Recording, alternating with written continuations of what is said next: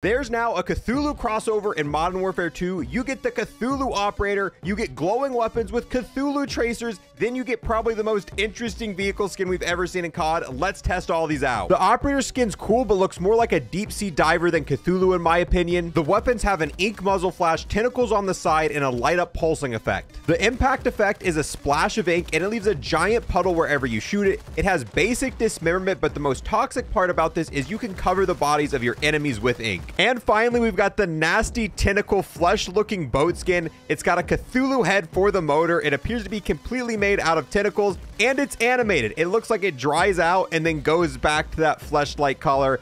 Ew.